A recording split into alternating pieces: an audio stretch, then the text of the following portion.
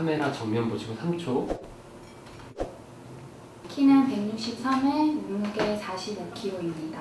안무가로 활동하고 있는데요. 연기에 대한 꿈이 있어서 지원하게 되었습니다. 감사합니다. 네, 투닥투닥하는 이 장면 두 장면을 보도록 하겠습니다. 코지라고 당하면 내가 알아서 했죠. 내가 엄마한테 운전 가르쳐달라고 그랬어? 딸 잘못되면 엄마 가슴 찢어져. 엄마가 날 잘못 만들고 있다는 생각은 안 들어? 그럼 키우지 말지 그랬어. 에밀리 현이라는 친구가 있는데 평상시엔 좀 한 방에 있는 기분 좋은 친구예요. 근데 현 씨도 너무 잘해주셔갖고 저희가 행복한 고민을 할 수 있을 거예요. 한동안 쉬면서 제가 꼭 살면서 하고 싶었던 일들을 또 도전하기 위해서 열심히 준비를 했습니다. 그래서 드라마를 촬영하게 되었는데요. 오피스 드라마의 손에밀리라는 신입 주임으로 맡게 되었어요. 회사를 다녀본 적이 없어서 사원증에 대한 로망이 엄청 큽니다. 리딩도 하고 오늘 사원증 사진 찍으러 갑니다. 두 번째 리딩 날인데 잘 하고 왔으면 좋겠어요. 안녕. 그래도 사원증이 생겼다.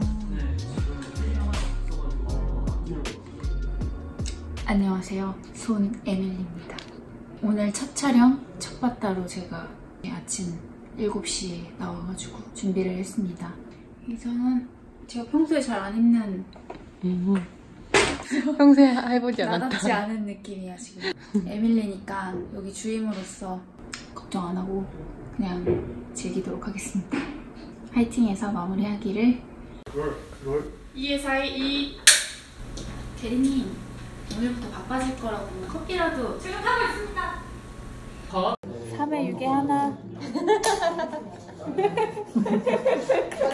린 주임님. 네. 현재 시각 몇 시죠? 현재 시각 12시 14분입니다. 에밀리 주임님.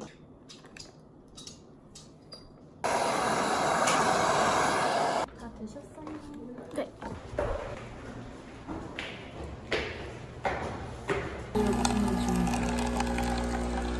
인사해주세요.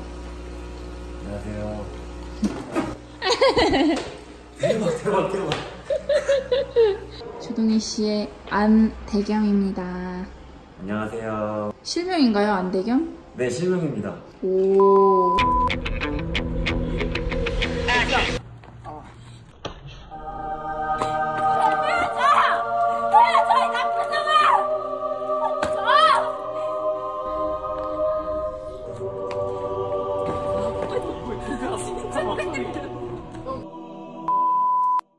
시내에서 술병 이렇게 돌리는 게 있는데 집에서 오늘 연습 좀 하려고. 이게 생각보다 어렵더라고요. 잘못하면 여기가 아프거든요.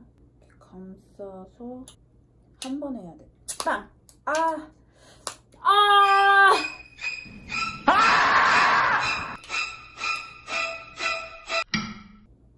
오! 그래도 나 땄다. 내일 회식에서 제가 하고 멋있는 모습을 보여드릴 수 있도록 기대해주세요. 아무튼 저는 이만 사라지도록 하겠습니다. 굿나잇.